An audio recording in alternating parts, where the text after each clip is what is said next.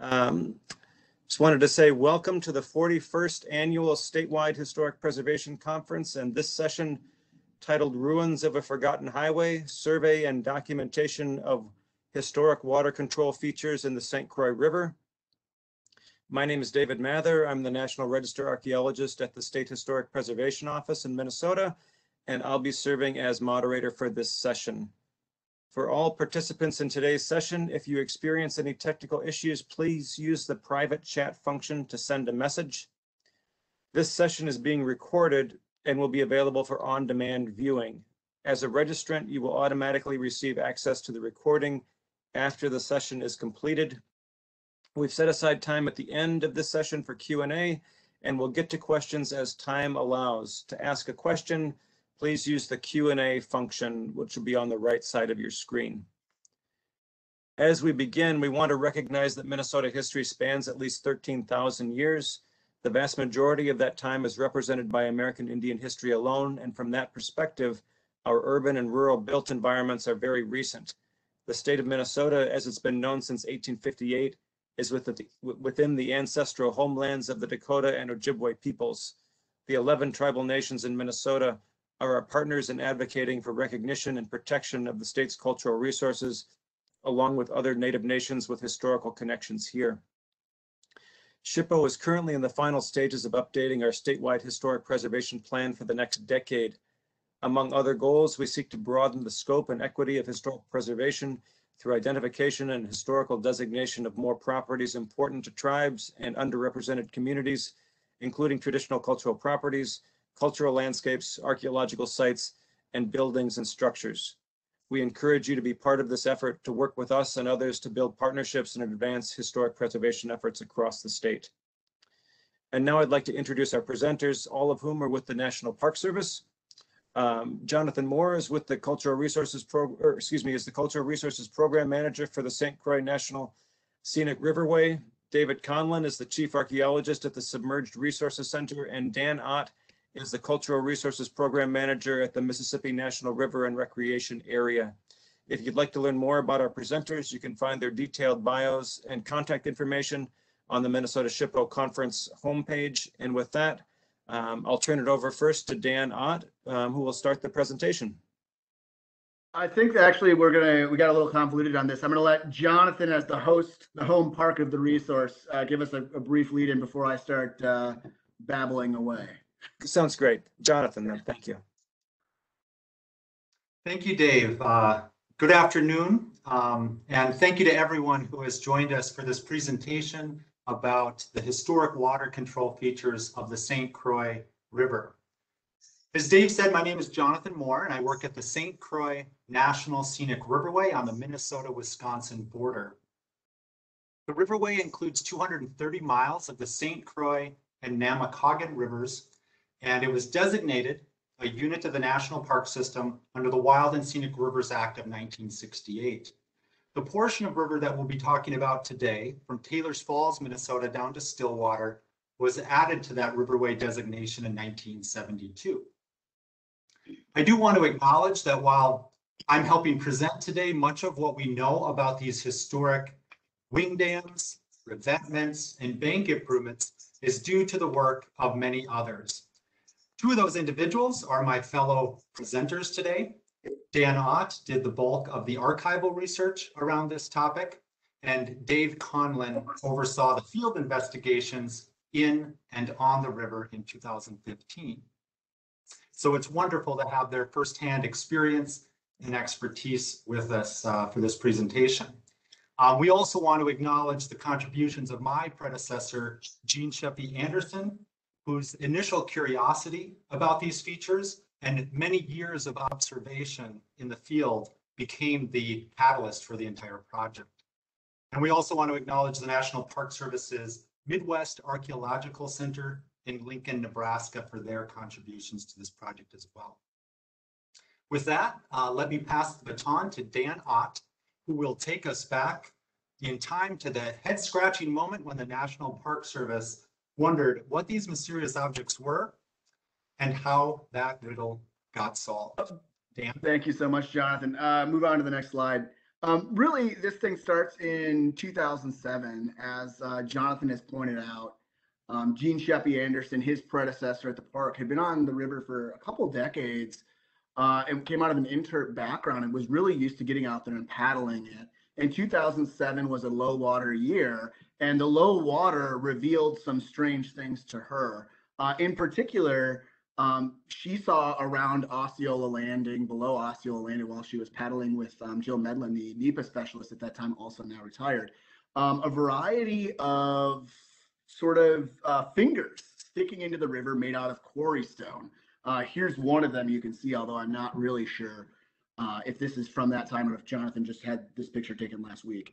Also a low water this year, as you know. But yeah, so she found these things in the river. She had never seen them before. People began to ask questions about what they were. She got out there and looked at them, took some GIS data points, and began to sort of, speculate, like, what's the possibilities here? They're certainly not glacial deposits, right? They're very clearly linear lines. They're very clearly like quarry rock. They're very clearly intentionally laid down timbers in some instances, but we're not really sure where they came from. And so she sort of started this project by finding them, documenting them, and just general conversation with lots of people speculating about what does this tell us about the history of the river? What context can this sort of connect us to?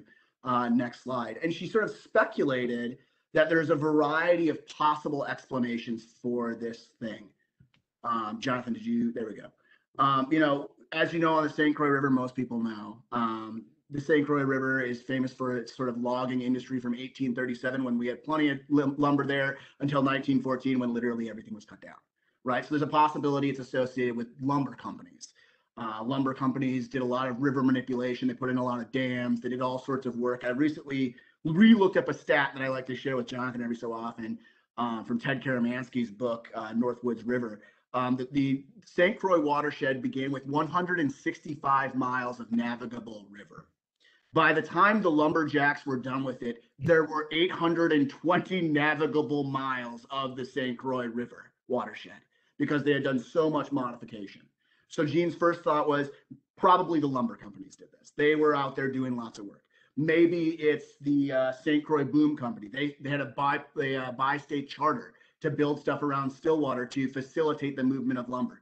Maybe it's the steamboat industry. There's lots of possibilities, but and just sort of rooted in what people already knew about the place through conversation with locals, conversation with subject matter experts, and conversations with local historical societies, right? Maybe it's state agency like DNR fisheries in either state. Maybe it's the Army Corps of Engineers or some other federal entity, but really never got beyond contextual speculation without sort of a next step, right? We can find a thing and we can sort of be armchair sort of philosophers about what that thing might be, but the rubber hits the road when we start to actually put into motion sort of a plan of research to figure it out. And that didn't happen until 2012, when she found a seasonal park ranger who is also a graduate student in history, who's me, who was interested in doing some research over the summer. And that's sort of when she picked me up and turned me on to this story, this possibility, and said, hey, here's all the things that we could possibly look into. What do you think?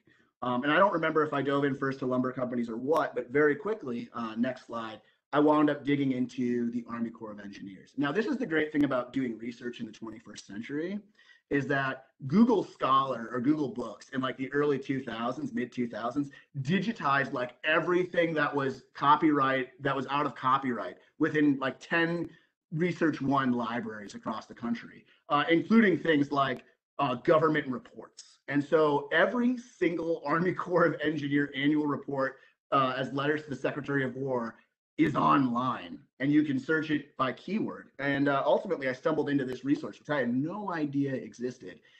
Started keyword searching for dams and Croix. Croix is a really great keyword search, by the way. Nothing like Mississippi, which is a horrible keyword search.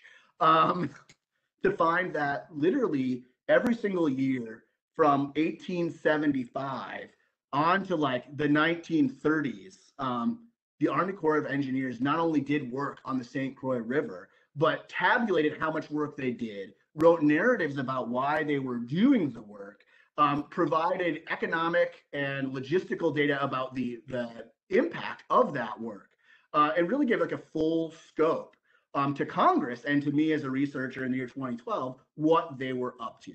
And so you can sort of push this forward, Jonathan, one more. In 1875, they include what are these things they're building and how do you build them? What are their goals? So they literally have drawings of how they would go about building wing dams and closing dams along the river. And these things that they're describing look exactly like the things that Gene took pictures of in 2007, right? And they're very clearly describing the purpose of these things to improve navigation along the St. Croix to a 3-foot channel. Because prior to them sort of doing any work, there's plenty of water in the St. Croix River in spring when there's melt and there's a flood and there's a freshet and there's pushing logs through. But by the time you get to August in most years, low water is below 1.5 feet. It's a broad, shallow river full of riffles, braiding through islands, totally unusable from a commercial logging or steamboat standpoint. It's just not a predictable transportation corridor. And so the Army Corps is very clearly saying, these are the things that we need to do to make this a predictable resource. And this is how we're going to do it. Next slide, Jonathan. And you can see that they're actually keeping track overall of every single thing they're doing. By the time you get to this one's from 1916. They say that they dredged their previously work done beginning in 1878. They dredged approximately 84,000 cubic yards of material out of the St. Croix River. They constructed approximately 19,000 linear feet, which is over 3 miles, of wing dams and bank protections. And they removed about 14,000 snags, stumps, and logs. All in about a 25-mile reach below Taylor's Falls because you couldn't get above the waterfall of Taylor's Falls. And St. Croix Falls, or the riffle, or whatever you want to call it. But they're giving us a really clear sense of how much work has been done out there, but they're not giving us any maps. They're not really telling us exactly how it worked. They're giving us sort of a broad meaning of how they're doing it and why they're doing it, but not necessarily where they're doing it. And another part of it that's very clear as they sort of dig into these things is there's some spots that they actually continually have problems with year over year. And so some fixes stick and some ones don't as they're manipulating and changing the way the river works. Next slide, Jonathan. The next thing this is a cool image from the Mississippi River.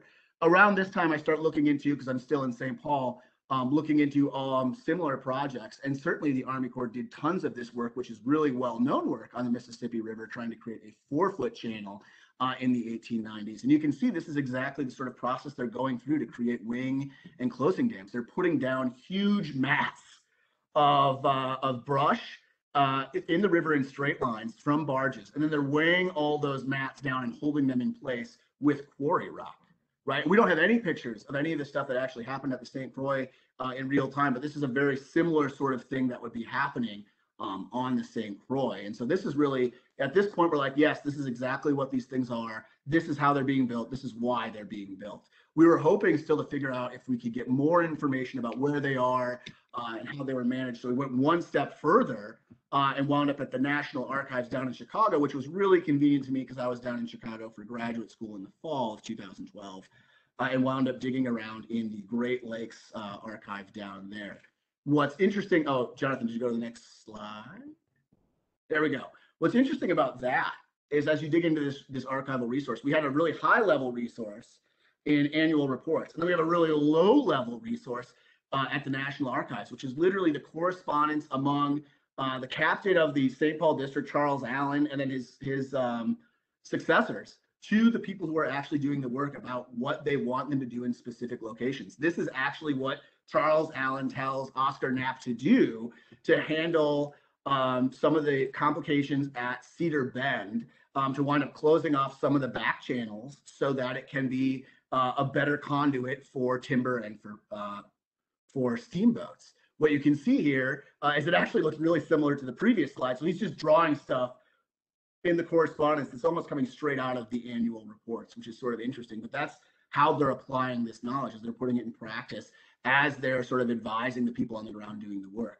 If you go to the next slide, we also have notebooks of where these guys are handling, Oscar Knapp or whoever is handling these trouble spots. So you can see on the left there, this really faint image of Folsom Island, and he's trying to draw what kind of closing dams they're actually building out there to try and control the river so it's going on the thicker side of the island. So there's more space rather than the current, this is right underneath Angle Rock, because for some reason pitches way to the west hard and goes behind this little narrow channel, and they're trying to close that narrow channel because it's actually really bad for moving boats or lumber through. It actually creates famously lots of log jams, and so they're trying to control that.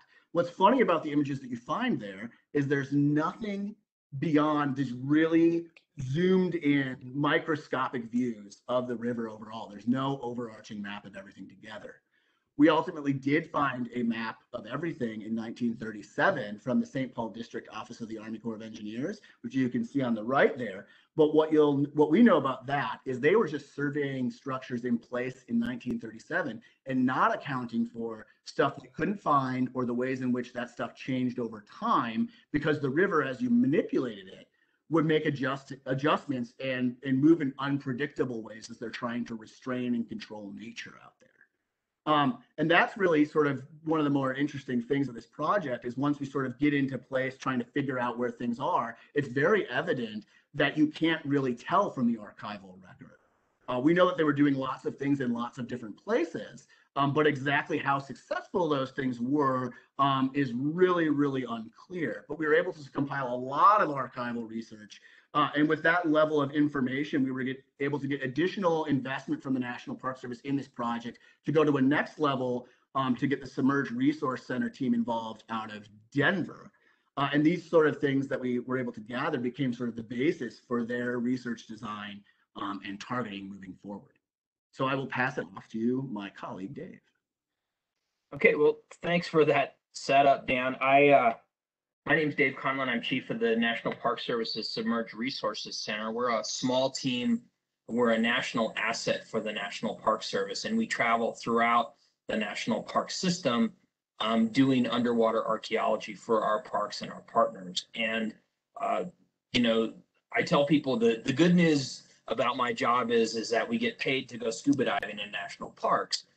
The bad news about my job is more often than not, those places are like Ellis Island or the Hudson River or various toxic waste dumps that have been transformed into national parks. And so, you know, when we got a call and someone, you know, at the park said, would you and your team consider coming up to, you know, the St. Croix River and spending a month in June tootling up and down the river on a pontoon boat? It sounded like heaven to me. And so, of course, we jumped right on that and you know, said, of course, we'll come with everything that we've got to try and help with this question. And I'll offer up a disclaimer. I mean, I wouldn't know a log boom if it was lowered on me by someone. So, I mean, we really look to our colleagues at the park and you know, elsewhere to help us with sort of what it is that we're looking for. I mean, our job, in some ways, we do have our own kind of basis of knowledge involving ship construction and ship design, none of which applies here. So, you know, we kind of fall back on our technical skills, which is locating things underwater, documenting them, and then interpreting them within the, you know, the context that's provided to us by parks. And so the real trick for us was to go out and see how the archaeological record compared to the historical record that Dan and others had done such a great job of finding. And so we were kind of out looking to see how those two compared. And for those of you involved in historical archaeology, you know that the written sources never cohere particularly well with the archaeological sources. And that kind of dissonance between those two forms of documentation are always areas of interest to us because they explain particularly interesting areas of human behavior and human history. So you know, what we came up with in a sense was a kind of variation of our standard research design, which is kind of three parts. One is what's there. The second is what's happening to what's there. And the third is what should we do about what's happening to what's there. And at this point, even though the project was done several years ago, we're still kind of at the what's there phase of things, because I think that, you know, we gathered a tremendous amount of information that is of interest. And, you know, now we're kind of sitting back and sharing it with you all and thinking about what our next steps might be. But let me give you a kind of look behind the scenes at what the project actually looked like. If I could have the next slide, please. So this was our principal instrument. This is a Klein 3000H, which is a high frequency side scan sonar. And a side scan sonar, what it does is, if I can, let's see, I've just requested to annotate this drawing here. So you can see here and here are two transducers. And what the transducers do is they emit a sound pulse. And this is the track that we pulled this instrument along. And the way to think about a side scan sonar is if you drove through the north woods of Minnesota or Wisconsin and shined a searchlight out the side of your car, you would illuminate the front of all of the trees that you saw, and then behind the trees there would be a shadow. And that's exactly what we did on the St. Croix River. And so what you see here is this is actually the front side of a wing dam. Our boat track is not here, sorry, it's actually here. And so what we did is we took our boat and we drove along, and this is the acoustic reflection of the wing dam here. And for those of you who, like me, don't know, you know, the difference between a wing dam and a closing dam, a wing dam stretches partially across the river, and what it does is it focuses and concentrates moving water into a smaller, deeper, more quickly running channel that facilitates the movement of logs or steamboats. And wing dams can be in pairs, they can be single. And then a closing dam closes off a tributary or channel or runnel to again refocus the water that's going down the river. Next slide, please.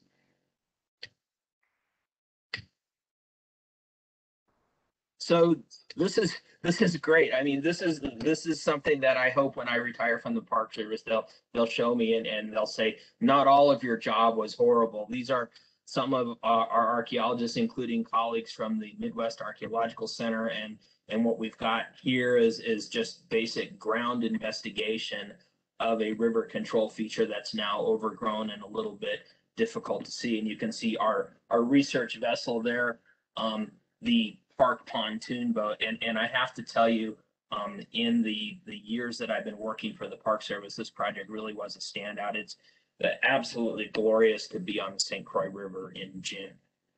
Next slide, please.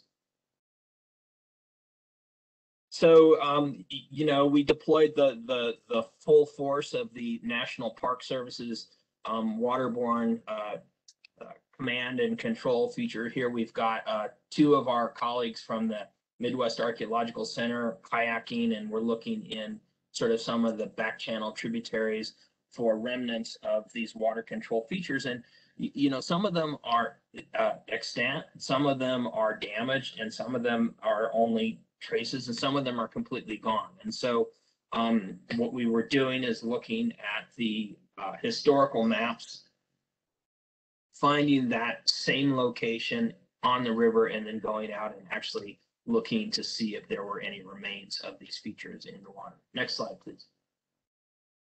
And in addition to, you know, above water research, we also, because we are underwater archaeologists, we felt we needed to do a little bit of diving. And here's some of our team documenting a wooden wing dam. You can see the actual,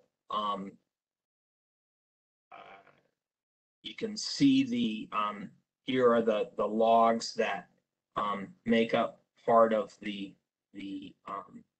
dam itself stacked on top of each other. And here's another one that's actually underwater. And then you can see also just the equipment and some of the stuff that we use to facilitate the study. Next slide, please. And in addition to, working underwater, our colleagues from the Midwest Archaeological Center also brought some more traditional terrestrial archaeological tools. So this is Ranger Bob Whaley, and he's got a reflector for a total station. And this is Erin Dempsey with a data recorder, and she's collecting more data about this looks like part of a wing dam feature. Next slide, please. And again, some sort of higher tech, both total station and precision survey grade GPS collecting data points, which we turned over to the park as full geographical information system layers. Next slide, please.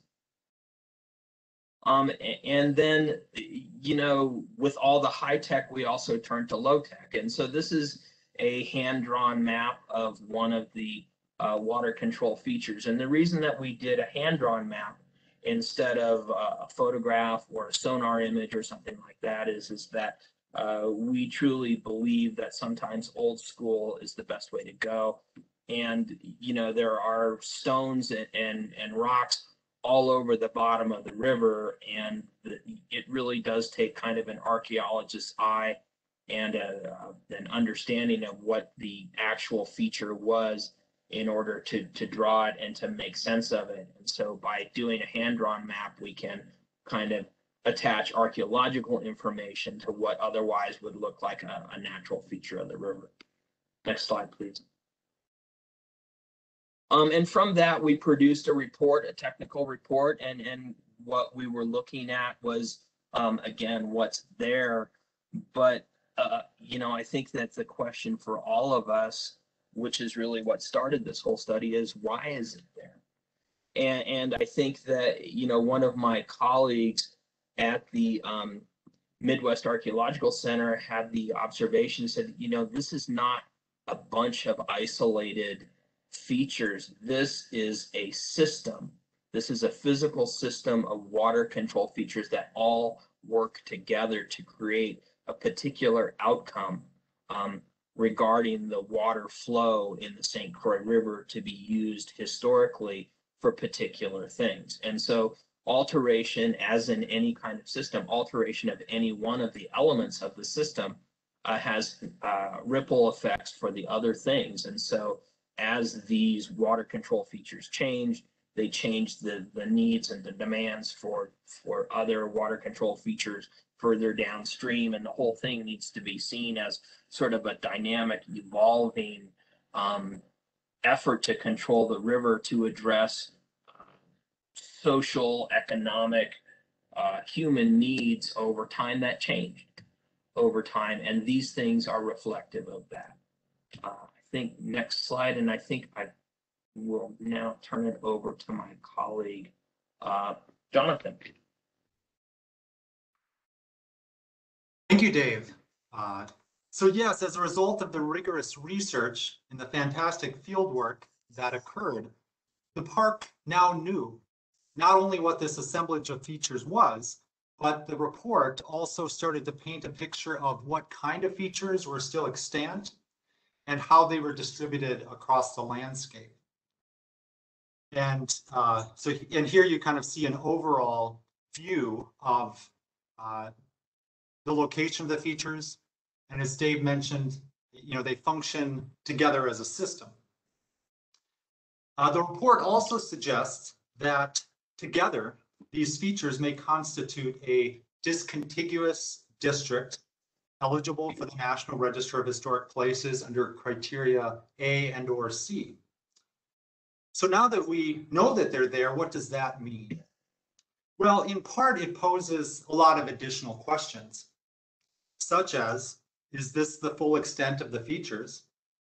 Given the Army Corps documentation that Dan described, there are probably many more features out there either completely integrated into the shoreline or having become part of islands, or others out there that can still be seen waiting to be identified. What condition are they in, and how are they changing? Being largely underwater and in the dynamic environment of a river, as we saw from those fieldwork photos, these are not always easy questions to answer. Fortunately, this very dry summer that we just had provided a rare opportunity. The severe drought conditions that much of the St. Croix watershed experienced resulted in exceptionally low water conditions in the river. And at least one gauge was lower than it had been 33 years ago in the drought of 1988. This presented the opportunity to get out there and see many of the features topside or above the surface of the water. So the park worked with Two Pines Resource Group and Stratomorph Geoexploration in late August to obtain additional documentation of these features and their condition. So here in the photo, you see Joe Newski from Two Pines, and then Andy Javert from Stratomorph on a wing dam and a closing dam above Boom Island. And this particular island is located upstream of Osceola, Wisconsin. Here on the left, you see Andy walking out on the Boom Island closing dam, much of which you can see was accessible and visible without even having to get one's feet wet. So sorry about that, Dave, that the water was higher when your group was here. But of course, portions of the features were still submerged, and on the right, you can see that Andy was prepared for that as well. As you can see, these conditions really made for some excellent photo documentation, in part because these features that would typically be under 3, 4, or more feet of water were only under 1 or 2, and with a lack of rain events and reduced runoff into the river, the turbidity was low, or the kind of sedimentation within the water column, and therefore clarity was high. In addition to providing a clear view of the features, these images also capture the visceral and sublime beauty that many of these possess. As you can see here, we're still at the Boom Island closing dam. At times, though, the features can appear somewhat underwhelming, right? They're made up of modest materials that are commonplace in a river environment, literally logs, sticks, and stones. But in the way that they were constructed, together they become a more charismatic entity, and the whole is greater than the sum of its parts. Because to think that this dam that you're seeing on the screen, this culturally created assemblage of log and stone, has held this position in the river, for possibly 140 years or more. That's more than 140 freezing and heaving winters, 140 robust spring thaws, 140 long, hot summers. And while the river and time have certainly taken their toll, their resiliency is really something to behold. Despite their durability, however, they are not indestructible. One of the most imminent threats that has been observed to these features is human activity. Because at times these features can appear so unassuming, appear to just be maybe a rock pile, it's possible for people to act on them without realizing that they're modifying a century-old cultural resource. Here on the left, you see something resembling either a cairn or possibly an ad hoc navigation marker composed of rock from the adjacent historic water control feature. On the right, rock has been raided from historic dams to build campfire rings. While seemingly innocent, these types of manipulations can cumulatively over time alter and diminish the features in a way that even the river has not been able to do in over 100 years' time. As we learn more about the features and potential threats to them, we anticipate that interpretation and education will be an important strategy to their stewardship. We will need the public's help to preserve them, so conveying an appreciation and understanding of them to visitors is crucial. The system's historical significance certainly should inspire and capture the public's imagination, as these features helped move over 15 billion, that's with a B, billion board feet of timber downstream. Just like these branded logs here that were cut and put into the river probably over a century ago, and this summer could be observed still making their way downstream towards Stillwater. It's also the case that many of these features are still performing their historic function. Much of the recreation people enjoy on the river today, whether it's by pontoon, fishing boat, canoe, or kayak, is made possible or at least enhanced by the presence of these features. A big reason that these sections of river were still passable in a drought year like this one is because these dams, jetties, and revetments continued to do what they were put in the river to do. The continued presence of these water control features also reveal an essential truth about this, quote, wild and scenic river, unquote. And that is that there is often more than meets the eye. Rather than untouched nature, today's river is a culturally modified landscape that has been worked and reworked by the hands and for the purposes of people.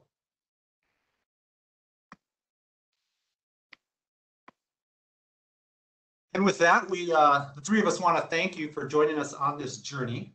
And we'd be happy to answer any questions that folks have, or if you'd like us to speak more to any of the ideas or issues we've shared, now would be the time to do that.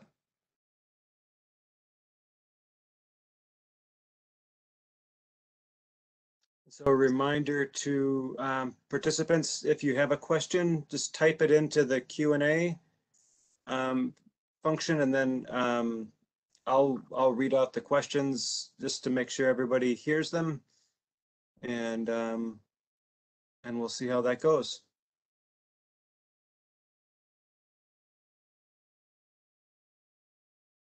I see a comment. Great presentation, everyone. Thank you, Andrew. I think with great photographs, it's pretty easy to do a pretty good presentation. So let's give credit where credit's due here. Mm-hmm. Absolutely. While we're waiting for other questions, I have a question or two. I think, Jonathan, you mentioned National Register eligibility. Are there plans to do a nomination?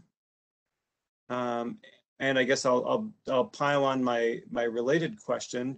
Throughout this process, was the area of the St. Croix boom site examined, the National Historic Landmark? And I'll pile on a third. If this stuff is all created, is this a potential basis for updating the National Historic Landmark designation? And by the NHL designation, you mean of the St. Croix boom site? Correct. Yeah. Let's see, I'll take a pass at your questions in reverse order. At the boom site, the answer is yes. What's interesting is the current boundary for the NHL at the St. Croix boom site largely focuses on the area on top of the bluff that actually supported the boom operations. And that the nomination never fully included or looked at the water channel that was where they were actually stopping, sorting, and handling the logs. And so I think absolutely there's the potential now for this to inform a more comprehensive and inclusive NHL designation. And in 2015, the team did extensive side sonar through that area to get additional information. And we did We did revisit that area in August because of very limited time and wanting to take advantage of the window of opportunity. We really revisited the targets that were identified in 2015 at the boom site. But some additional information was gleaned.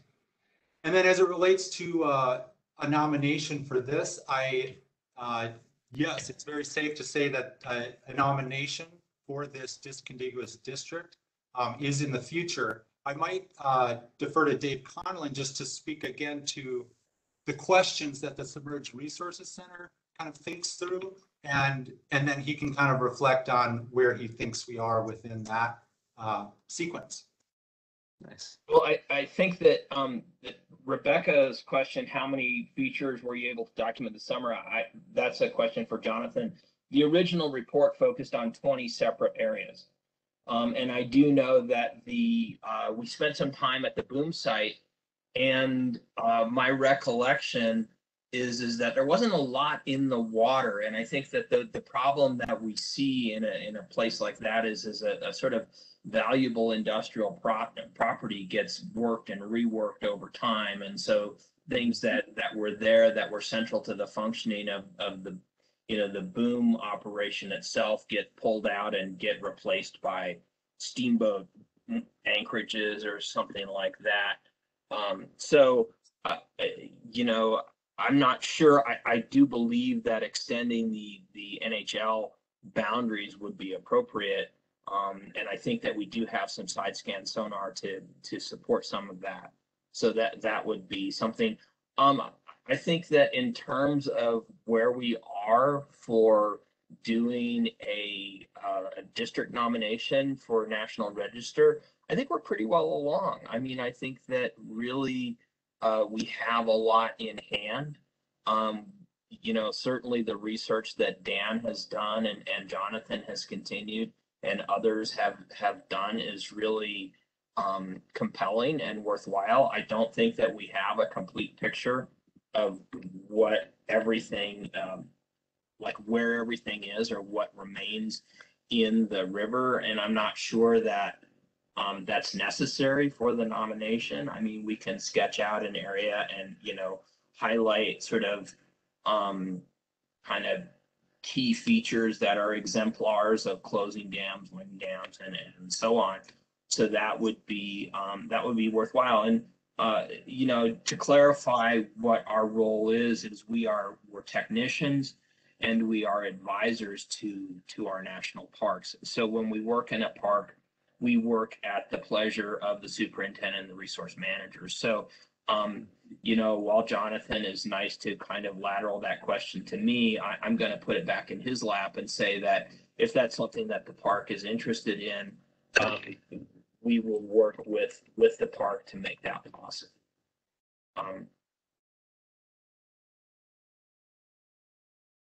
One thing I'll add is even without a full nomination having been completed, at the park, when we make management decisions and do environmental compliance on undertakings that we have, already we've been able to use the information that was learned in 2015, and then we'll be adding this 2021 documentation to it. And we have been treating any known features as eligible, under Section 106 undertakings that we have already done. And then when we've been consulting on other agencies' undertakings within the Riverway, we've done a similar thing that those compliance processes have been very much informed by all of the work that we've discussed today. I sort of wanted to take a second to respond to Lisa's question. What additional study or research would you recommend next to continue to learn about these features? In the world of interdisciplinary study, my colleague, Ali Holt-Hewson, is actually studying the ways in which endangered freshwater mussels make use of these artificial wing dams to create habitats. And they become beds, very productive beds because of slack water and the way that they manipulate water for freshwater mussels. And that's something that Allie is undertaking with support from the and Allie is the lead for the Midwestern Region's dive team and also a natural resource specialist here at the Mississippi National River and Recreation Area. So that's one way that this is actually really fascinating, is that they're a part of the river so much so that they actually are not only changing it, but they are now becoming integrated as part of the richer, more dynamic habitat of what is a quote wild river. And that's one of the really, really cool things to sort of think about. And I always find really fun is that on the river, you know, as Jonathan's sort of conclusion was, is like, we think of it as being this sort of pristine and clean river in many of the same ways the Park Service and Gaylord Nelson talked about it when it was founded in 1968 and 72. But as you learn more about these things, like you don't see them at all because you don't think about them. And as soon as you learn about them, you can't not see them anymore. And you can't stop seeing the human intervention that is just below the surface, the closing dams, the ways in which you got rid of some slack water, and the closing of sloughs, like the narrowing of the river. And it's just sort of continually there. And it's not just for our observation, but sort of continually there as part of that ecosystem. And I don't think, and Dave, this is a question for you, but I don't think that they found any diagnostic artifacts other than the fact that all of these artifacts pretty clearly came from, you know, a series of very conscientious, well-documented, or fairly well-documented activities by the Army Corps and their subcontractors. Fun fact, lumberjacks also wound up participating with these Army Corps operations for like 10 days at a time. They're like looking for seasonal labor and like throw some stuff in the river, make some money and take off. So a little bit of social history there for you. Yeah, you know, we're not typically in the artifact recovery business, which makes us a little bit unusual for archaeologists. You know, artifacts recovered from underwater require a colossal amount of conservation to stabilize them. And so we typically do not recover anything. But Andy, in response to your question, we didn't find anything, as Dan said, beyond the kind of, you know, the materials that they were made of and the fashion in which they were made, you know, to indicate how old each individual feature was. And I think that there may be some variation, you know, between different features. The archaeological and anthropological question is that because of the individuals that were doing it? Is that because of changing contract specifications for the Corps of Engineers, or is it, you know, something else altogether? So I think that, you know, I am both a victim of and react against the continuous scientific response, which is, you know, further research is always indicated, because I think that for our national parks at some point in time, we have to kind of say, okay, this is the amount of effort that we're going to put into this question. But that's absolutely something that, you know, could be looked into additionally. And then Jacob,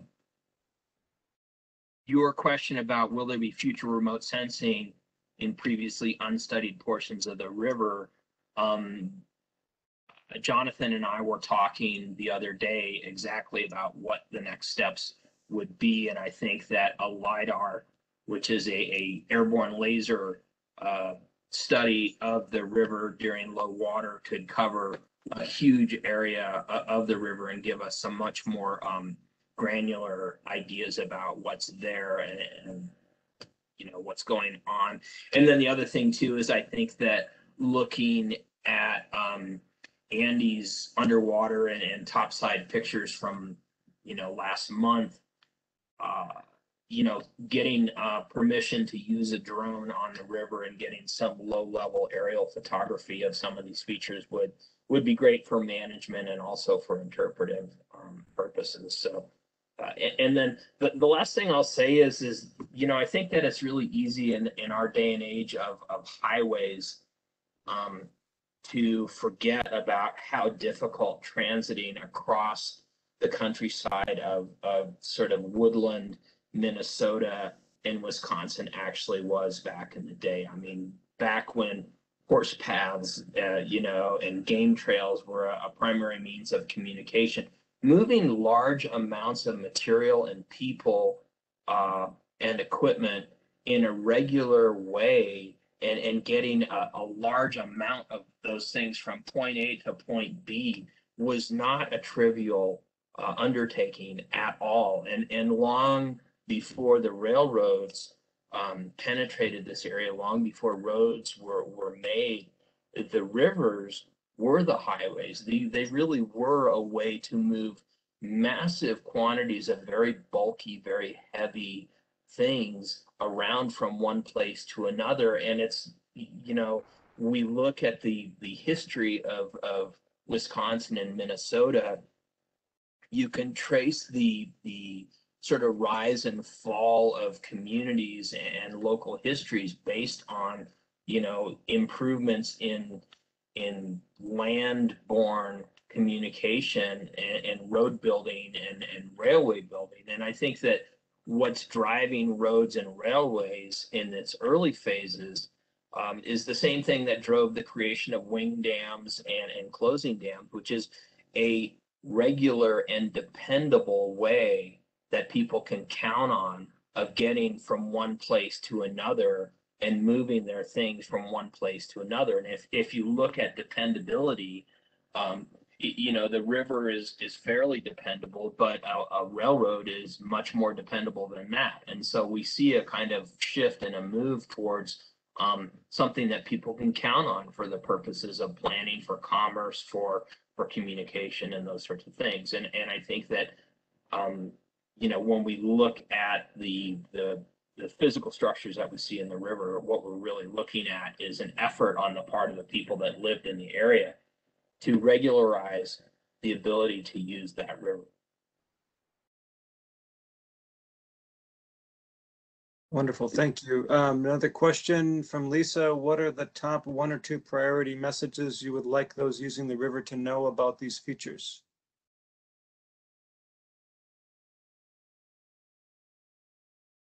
I would say some of the key messages is, aren't they cool? And, They are. I mean, and isn't it awesome that 140 years, you know, or at least, you know, some of them 100 years later, that they're still there to behold, and that many of them are still influencing how the river behaves, and that the river is acting on them. So, you know, aren't they cool? Enjoy them, look at them, celebrate them, but please don't harm them or change them. Yes, thank you. And a question from Dylan. Are these features being assigned Minnesota or Wisconsin site numbers? Maybe both.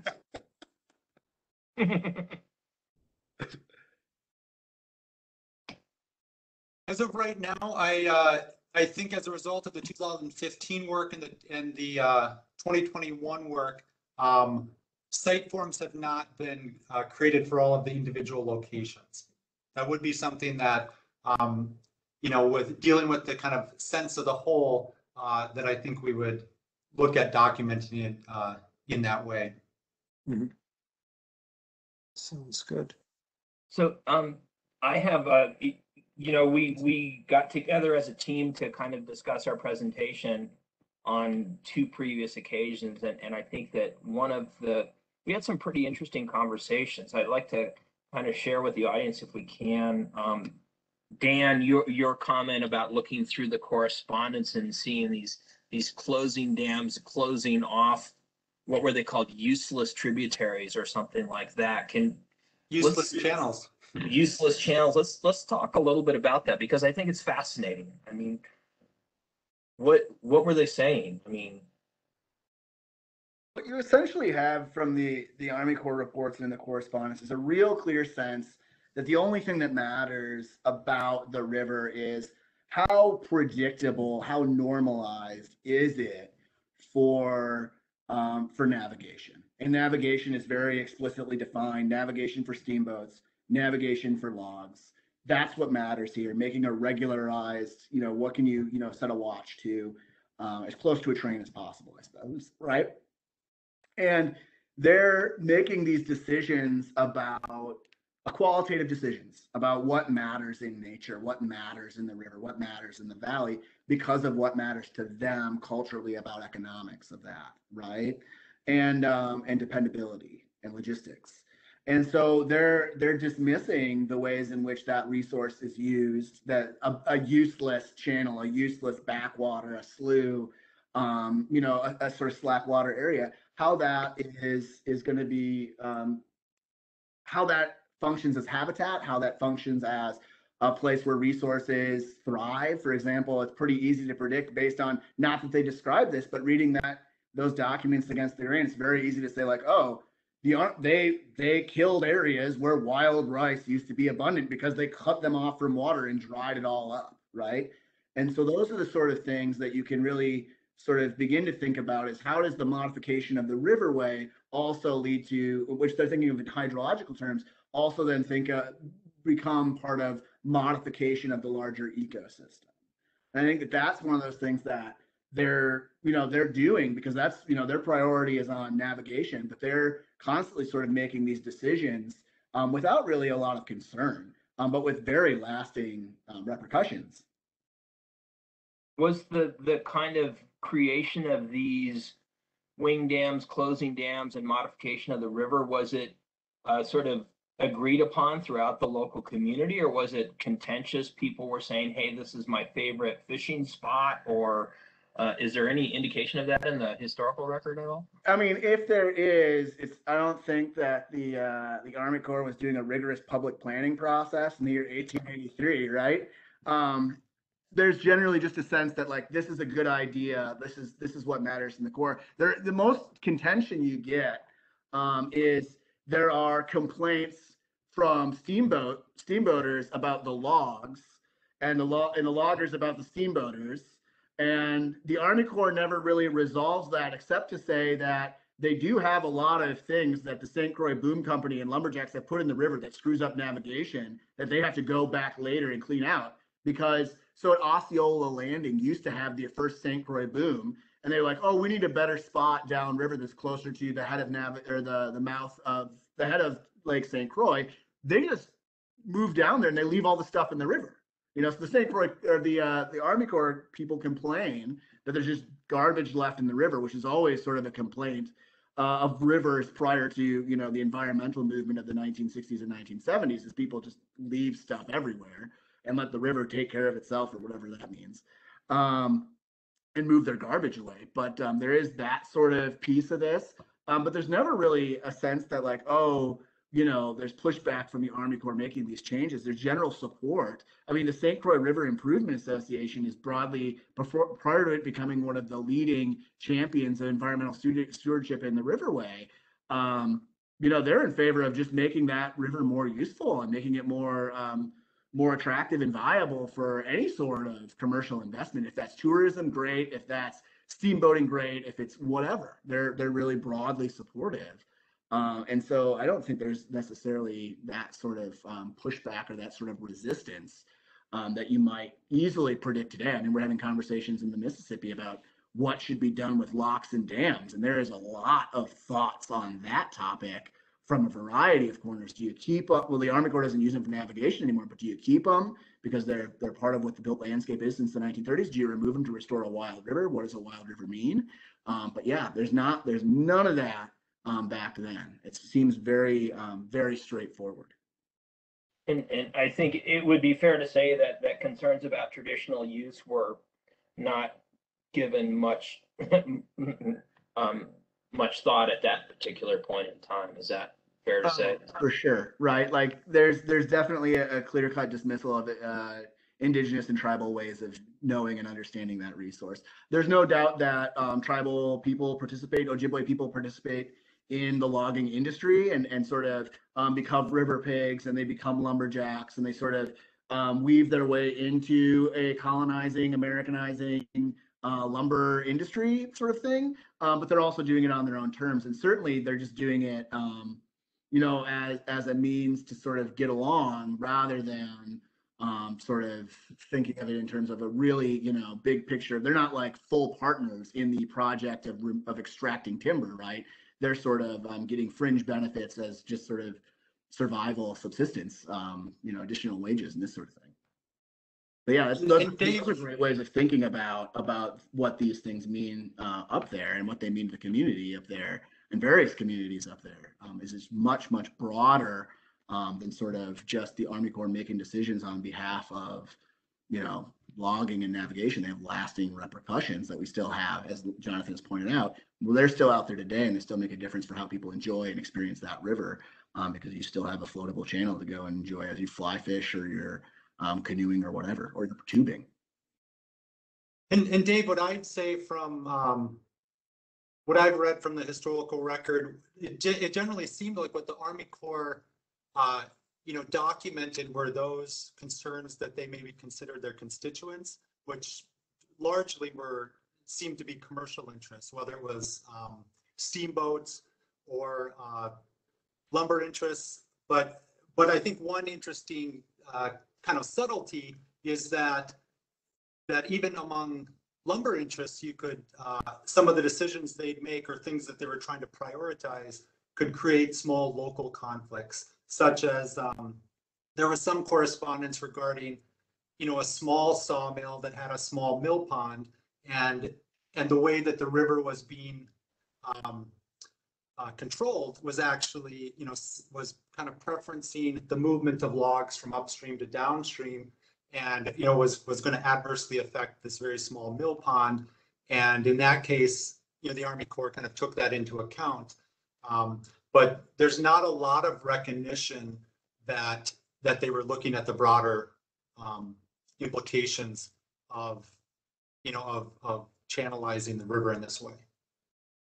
Well, and that goes back to the sort of systemic nature of the water control features, because I imagine if we had been there, there was probably a fair amount of informal discussion and jockeying amongst the various logging concerns up and down the river, because the placement of one water control feature in one place versus another probably had significant operational impacts on, how much effort it took to move logs into, landing areas or boom areas versus others. And so, I would not be surprised if there was a fair amount of kind of discussion or lobbying to, move the swing dam upstream of my place because it helps me out versus move it downstream, because it helps out my competitors or something like that.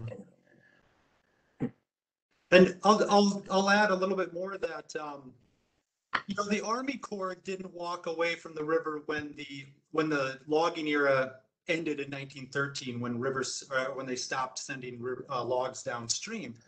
The Army Corps continued to have an interest in the river, and there were other interests that continued to visualize how the river could be manipulated, such that there were still proposals, maybe not salient ones, but people were still exploring, could a lock be incorporated into the St. Croix Falls Dam to extend navigation upstream, much in the way that it was done at like St. Anthony Falls on the Mississippi.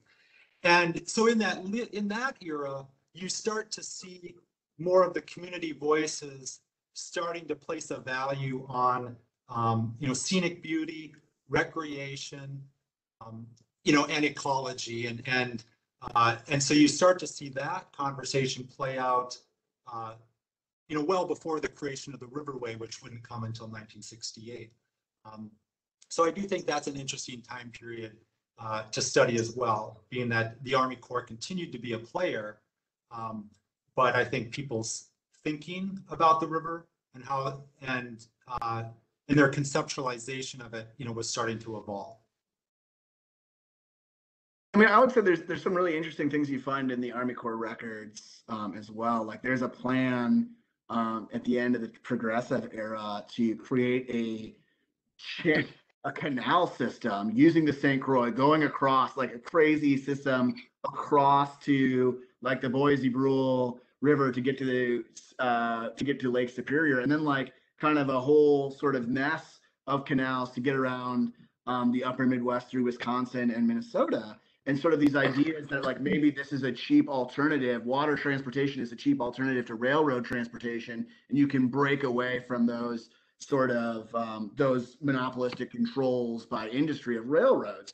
And they float these ideas. You know, the Army Corps takes them seriously, and they survey, and they get funding from Congress to go run around out there and say, this is what that would look like. This is how many locks would be a lift to go from the headwaters of the St. Croix across the Continental Divide down the Boise Brule, right? Like that's what it would take. And it's interesting because when you look at those records, you can sort of see the ways in which water transportation does at some moment represent sort of a way of the past, but also sort of a populistic, sort of cheaper way forward that is entertained for a little while. And you can see a little bit of the controversy, perhaps, in how people think about those things from a social standpoint in those documents, because they do wind up sort of revealing that they are pondering, and society is interested, and so much so that Congress is directing the Army Corps to look into alternative ways of organizing resources for the greater public benefit. But you don't really have those same sort of conversations live about local landowners about wing dams, because they're undoubtedly happening on a more informal, less documented basis. I mean, certainly someone would benefit if you wind up expanding navigation northwards. Everyone along up there would be thrilled for new commercial opportunities, or everyone who's concerned with commerce would be thrilled, I should say. Certainly there's a lot of people who'd be, today's people in the upper St. Croix would be horrified because they love their fishing and their very pleasant, calm, small river. But, at that time, could be something different. I think one of the other, I don't want to monopolize this conversation. If there are questions, please chime in. But I think one of the other things that we talked about, which I thought was worth sharing or worth visiting on just for a moment, was, this river was designated as a wild and scenic river in 1968. But how wild was it? How wild is it? How do we sort of think about that in this particular point in time? Did we even understand what we were doing when we made this designation as a wild and scenic river? Yeah, it's fascinating to think about.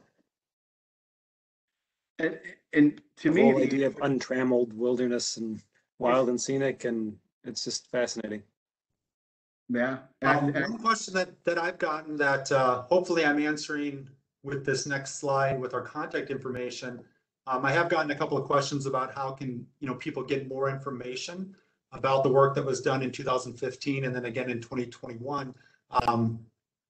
Right now, the best way might just be to contact me via email with specific questions you have. And one thing that's really exciting about these cultural resources is that often in the field of archaeology, we're restricted with what we can share with the public about the nature and location of archaeological resources because of state and federal regulations. In the case of this body of work, because they're there in the river to see, they're very self-evident in some cases. You can walk on them, you can hit them with your boat. These are considered non-sensitive, so we're able to do a presentation like this and much more freely share information about them with the public. And so in that spirit, by all means, feel free to contact me if you'd like more information about the two kind of field investigations, or if your questions relate to something that maybe more of an archival nature, or anything that Dan talked about, feel free to contact Dan. And then Dave Conlin's information is there as well if you have specific questions about how they conduct their work at the Submerged Resources Center. Yeah, absolutely. I think it's one of those cool opportunities to share that information. Well, I think sort of I just want to sort of share this one thought before, and maybe Jonathan and Dave, you got some other thoughts as well if there's other questions. In response to Dave's sort of last statement about what does it mean to have a wild and scenic river that has these things. I think often when we're resource managers in the Park Service, we deal with a lot of known knowns, right? We deal with what people know about a resource. We deal with what people expect to be important about a resource at the St. Croix River. And so we don't have as many opportunities to get out and really think about unknown knowns and discover new things and to sort of dig into a new research project. And I think this is one of those examples where the Park Service leadership and decision makers really said, hey, this is something new we can find out because Gene Sheppy Anderson discovered them, and we put some effort into researching them in my work in 2012 to say, hey, look, we can find out new things about resources. And they're not just sort of what we know is important about a national park, but we can sort of expand what we understand, expand what we know, and sort of identify new things, which I think is really, really cool. Particularly within the Park Service, to be like, look, this park put a really high premium on identification efforts in a way that's really fantastic. And so it's really been a pleasure to be participating in this project for so long, and then to be asked to come back again because it has been a real treat in my career. So yeah, it's really, really cool in that way.